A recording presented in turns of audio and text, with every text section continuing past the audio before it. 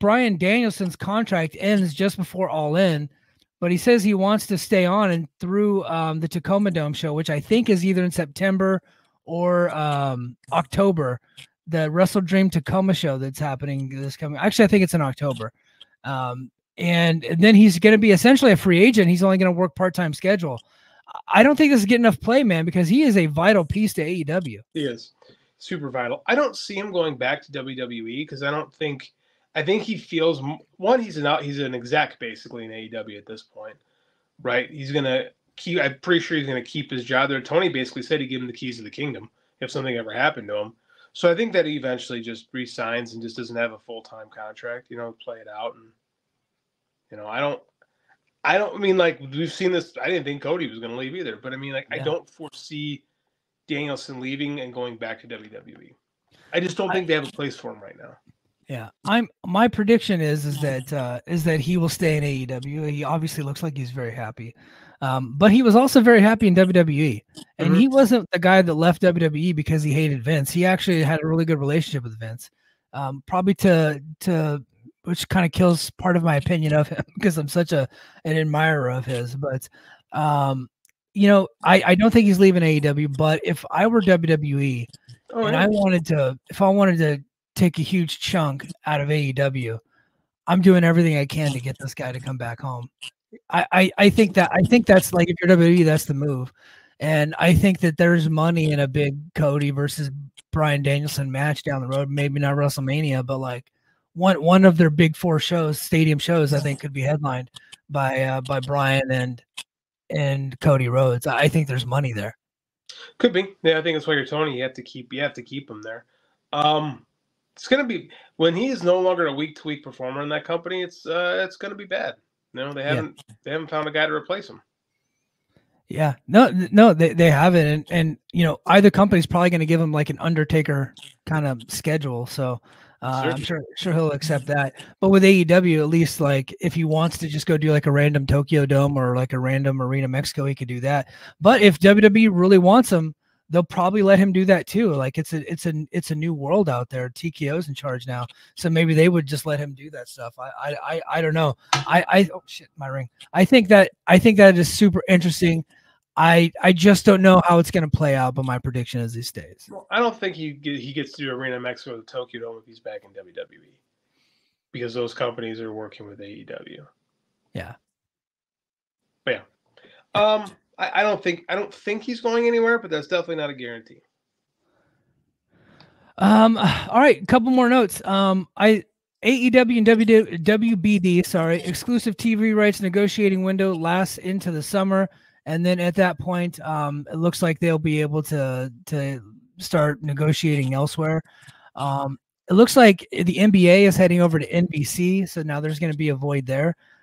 There's people that think that because the NBA is heading to NBC, that automatically makes AEW more viable. And then there's also the people that are like, look, if they lose NBA, they might just rebrand the whole damn thing and just put lower cost programming all over the place and just do more like, reality shows and home and garden shows and just play, reruns of The Accountant. So some people think that that's not even connected to AEW at all, man. But this whole TV thing is getting interesting, and we're getting down to the wire here. Well, here's the problem: is like they're redoing their contract, restructuring their contracts at a time when the big deals might not be being tossed out anymore. Like we talked about it last week. We're seeing contraction with the streaming services. We're seeing a lot of streamers like bundle together to stay viable. So, but they all need content, right? So you're going to get paid something. Are you going to get paid that $1 billion deal you were hoping? I don't know. Zaslav is always a wild card. You never know what he's going to do.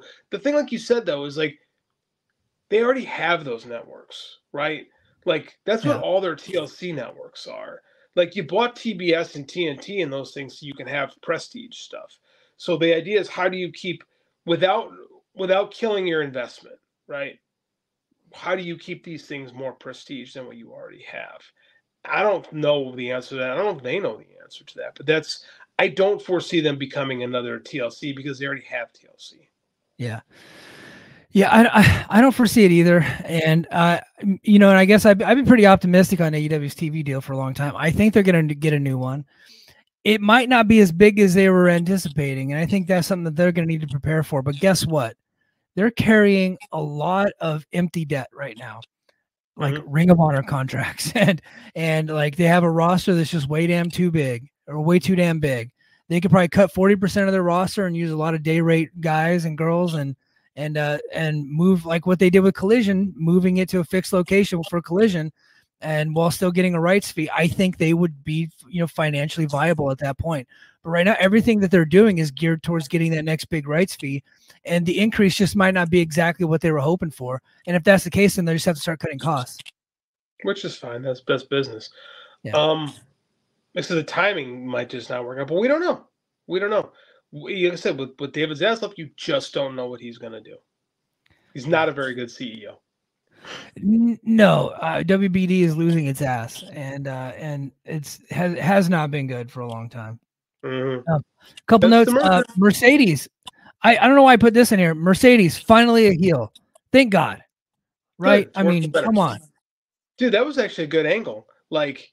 That I'm way more interested in Mercedes and Willow after that angle than I was beforehand. Like Willow, Dr. bombed her through a table and it looked freaking awesome. My first thought was, well, I guess Mercedes' ankle's okay and good to go. Like it was actually a good way to further that angle. Like Willow's a loved babyface, and like I don't know if they thought Mercedes was going to be a babyface and they accepted it, or they just thought this is going to work itself out. I think they thought it was going to work itself out because they already went through this with Saraya. And I think they just said, well, we can't push Mercedes as a heel right away. People are going to dig her. We'll just let it work out. And it has. Like, she's a better heel. The AEW audience does not like her. Let's be honest. Like, no one's chanting CEO. No one's, like, feeling it. Like, her WWE shtick is not working here. And in my opinion, that should just be her shtick permanently. That's going to be her character and use it to get heat. Yeah, and I think she could probably be a pretty damn good heel in this company. And I don't know if that's exactly what they signed her on to be, because she super famous, all that, and she did come out to the big ovation, so they probably knew that. And but in hindsight being what it is, they booked her against Willow, who is like the best babyface on the roster.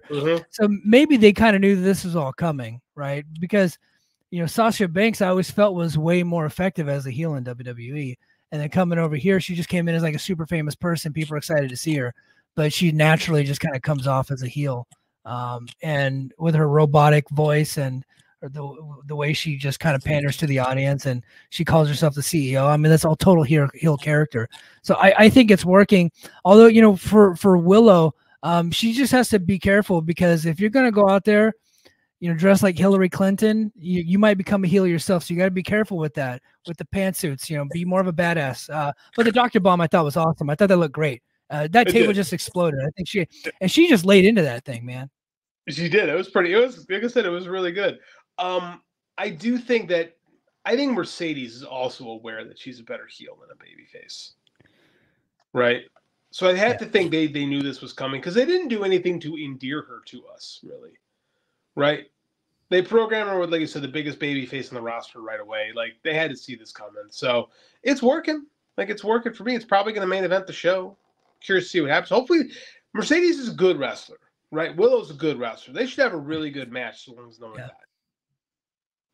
Yeah, I think they will. But man, I think that was it. I think I ran through all my thing. Let's get to the chat before we head out. Let's get to the chat real quick. Let's see. So Antonio Baker says Jim Cornette did that with Ring of Honor and OVW, just set it up to make it look bigger. That's what he did at TNA. Well, yeah. I mean, that's like an old school thing to do. We're talking about setting up what's that? The territory trick. Yeah. Byron Color says that's a Royal Rumble pay-per-view match if I ever heard one. Cody Rhodes versus Daniel Bryan. Royal Rumble, they can do one overseas in one of their big shows overseas. Obviously Rock versus Cody is happening at WrestleMania next year. So I think Bryan Danielson versus Cody's got money written all over it if they ever go that way, which I don't think they will.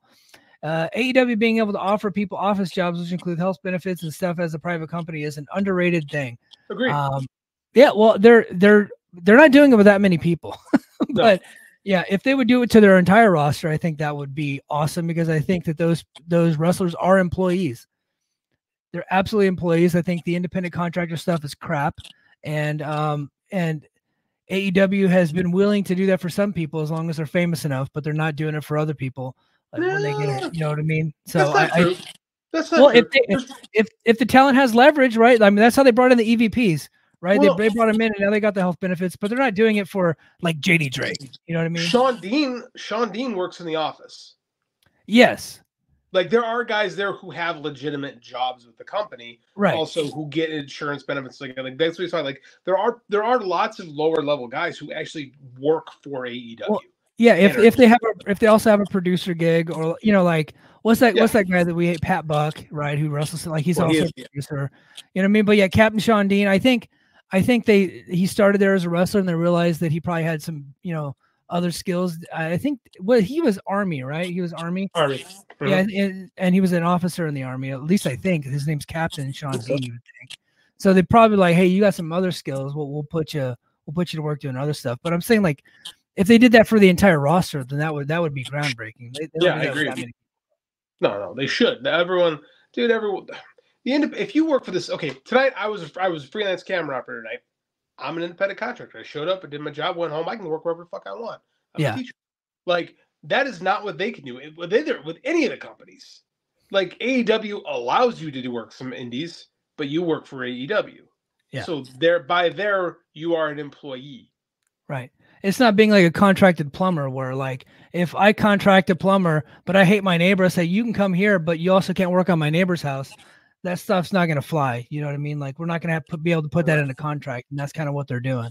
And it has been going on for a long time, so it's not AEW specific. But since you guys brought it up, I wanted to go on a little bit of a rant about how they're actually employees and not true independent contractors.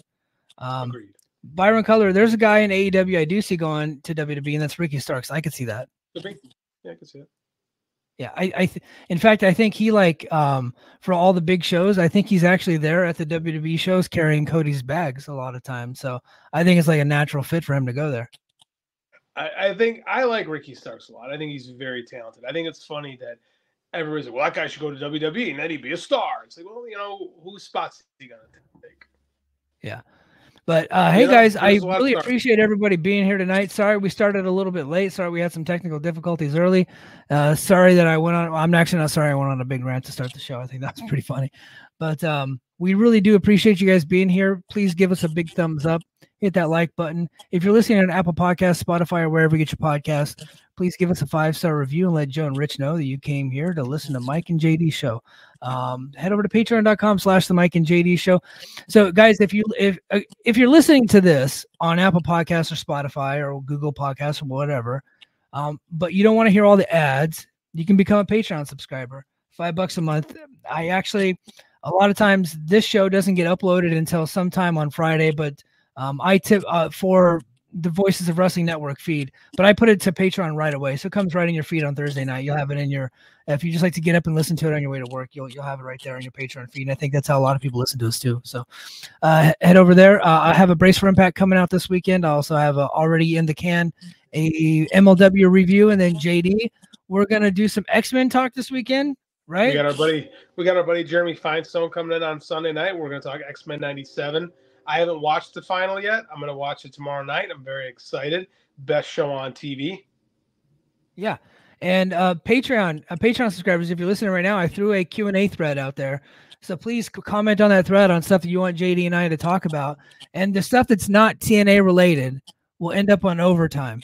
But the stuff that's TNA related, I'm going to just do on Brace for Impact. I like to keep my TNA talk on Brace for Impact, unless it's like a historical thing and JD wants to get in on it. But I like to keep the TNA stuff strictly to the TNA show. So please go ahead and comment on there. Let us know what you want us to talk about. And then I'm going to actually clip those segments, those Q&A segments for free on Patreon. So that way all the free subscribers can check it out too, as I make an effort to put more free content on the Patreon. So that's coming up. Lots of stuff coming out this weekend. All right, guys, that's going to do it for us this week. And until next week, mahalo. Competition starting to get thick, it's the click, so I hope you watch your A game. Ain't made no rain from the track when we unite and spit. This isn't A game, better bring your A game. Competition starting to get thick, it's the click, so I hope you watch your A game. Ain't made no rain from the track.